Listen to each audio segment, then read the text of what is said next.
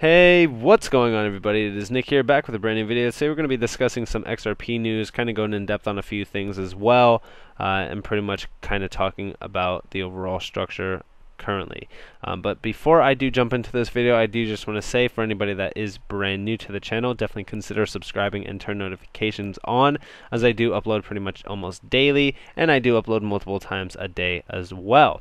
Also, for anybody who is not new or just kind of here as well, if you guys do enjoy this video, definitely leave a like, as it does help the video get out to a lot more people, and I also will greatly appreciate it. But let's get into this video. So this is a quote from Brad Garlinghouse, the CEO of Ripple, and he's basically quoting WSJ editorial page, where it's saying, "We shouldn't assume we need to reinvent the regulatory regime just for crypto," writes Jay Clayton and Brent J. McIntosh.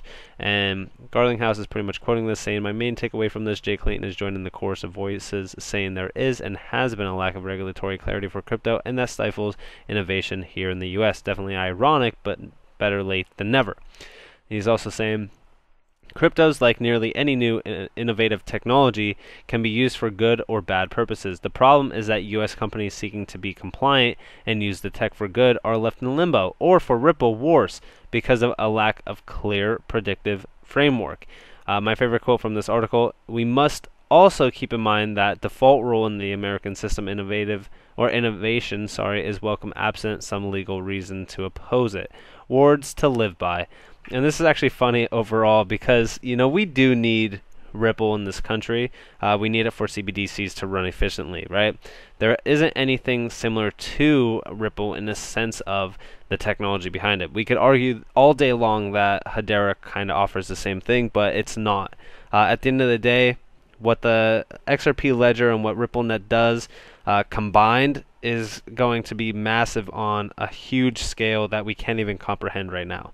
It's hard to really put it into words, but the best way that I could say it is, all money will move over something like the XRP ledger. Now, I'm not saying that it's going to be all the money moving over the XRP ledger, because there's at some point in time, right, we need to reconsider the fact that there will be some sort of technology that comes out that is going to compete with XRP.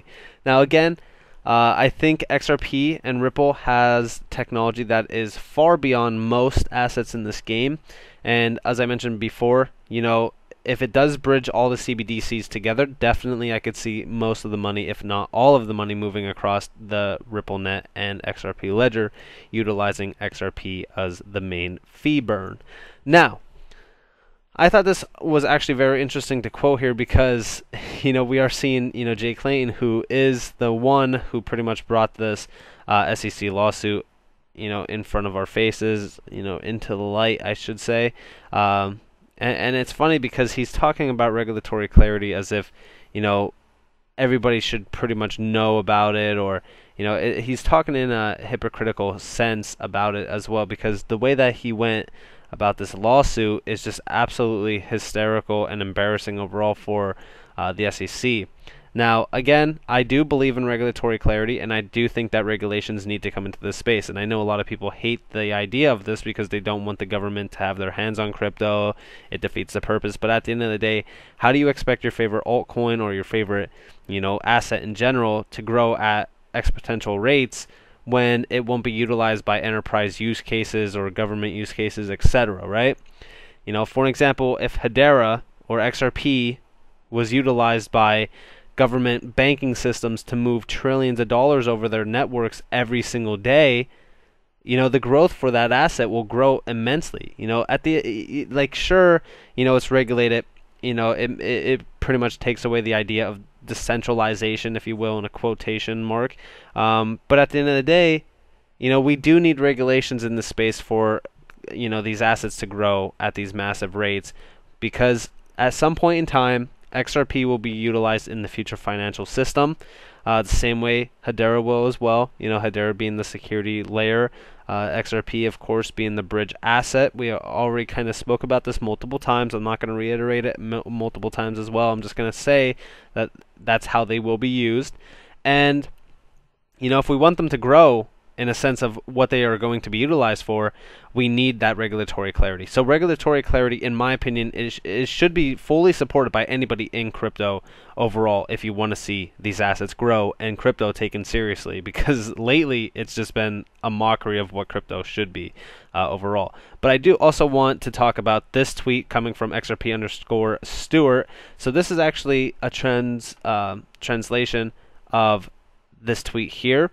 Now this is saying, this is important and Panama cannot be left behind. If we want to be a true technology and entrepreneurship hub, we have to support cryptocurrencies. We will be preparing a proposal to present at the assembly. If you are interested in building it, you can contact me.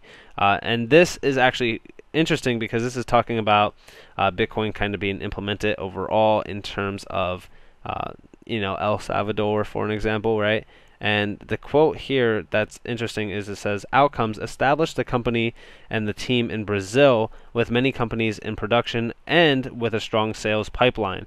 During the last 2 years under his leadership, Ripple also expanded the presence with customers in Argentina, Chile, Peru, etc. And then also we see which addresses 80% plus of the market in cross-border payments. And we also see in El Salvador as well. Now, the interesting part about this right now is we also see this tweet here from CoinDesk, right? And this is talking about the U.S. cannot deny Bitcoin as a currency once it has been established as a legal tender in El Salvador. Avix says it would take a level of intervention in El Salvador's affairs, which I don't think the U.S. wants to get involved in. Now, the interesting thing about this is that I think this is completely wrong, this statement here, because overall, XRP has already been established in multiple areas of the world as a currency. You know, we already kind of talked about this roughly, where it's kind of set up in terms of the overall market, but we're seeing this tweet come out after seeing this article talking about El Salvador president announces to make Bitcoin legal tender in his country. I kind of talked about this overall, but the thing that's interesting about this is how badly this is set up, because if we read this tweet here, we see the average Bitcoin transaction fee over the past month has been around US $12 overall. The median wage of a waiter in El Salvador is USD 2,358, which is about $6.46 a day. So they are paying almost 2 times what they make a day in a Bitcoin transaction fee overall. So the thing that's funny about this is we've already kind of discussed overall that Ripple is better in terms of fees, etc. like this. And for the most part, like we even see it over here where this is another tweet that's talking about Jed McCaleb, David Schwartz, and Arthur Brito, created XRP by solving all the problems of Bitcoin back in 2012.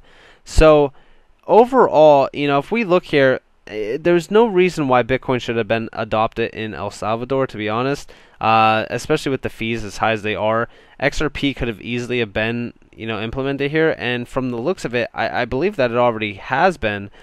We see it even here, right? Which, at the same time, this tweet here could be argued the fact that, the U.S. will get involved no matter what if it involves money, right? Bitcoin could become one of those scrutinized assets in this space because we've already seen it with XRP, right? XRP was deemed a currency by so many other locations in the world and utilized in that way.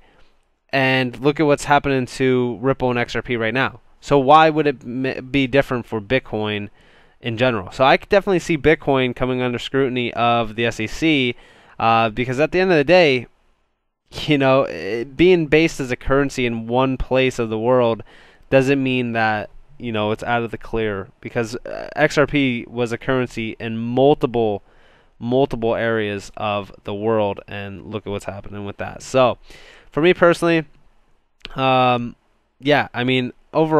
I think at some point in time we're going to see this really come out and say, hey, it's obviously a currency. Regulatory clarity is here to stay, and I think regulations are very good because, like Garlinghouse said, with innovative technology, we need regulations because at some point in time, companies will seek, these businesses or these assets that, are compliant, that could use the tech to scale at greater heights to save a lot more money. and overall just offer a lot more in terms of what they are already doing and building on, because currently we need to do better. We need to scale at greater heights, because at some point in time, the technology that we run on now is just not viable anymore. So cryptocurrencies offers so much more than just what we already have. And like I said, with XRP becoming the bridge asset, which I purely see happening in the future very soon, I definitely see regulations coming into this space very soon, and I'm not going to be mad about it. And if you guys are pro crypto and you want to see these assets grow in value, you wouldn't be mad about it either, because it means good things overall. Yeah, sure, governments have their hands on it, whatever the case may be. It takes away the decentralization key factor. It doesn't matter at the end of the day, because listen, when your assets up 400% or 500% because banks are signing on to it, or whatever the case may be, it's getting adopted massively. It doesn't matter, right? You're making money. At the end of the day, that it is what it is. But we knew at some point in time regulations were going to come into this space. Since 2011, 2010, we knew regulations were going to be a thing at some point in time. You couldn't get away with it forever. I mean, it's just that simple. But I'm not going to sit here and pout and cry that regulations are coming to the space. It's going to kill crypto. If anything, it's going to help it be more innovative, and it's going to be helping it be adopted massively on a bigger scale to enterprise and government use. So I'm very happy about this. I think that we're going to be moving very soon into this sort of regulation space once this case is dropped, because I think this case is getting very, very close to seeing some sort of settlement or a dismissal overall. So I'm very happy about that. But nonetheless, I hope that you guys enjoyed this video. Let me know what you guys think about regulations in crypto. Let me know if you're pro or against it, whatever the case may be. But nonetheless, I hope that you guys are having a beautiful day or a beautiful night wherever you guys are in this beautiful world. This has been Nick. Peace out.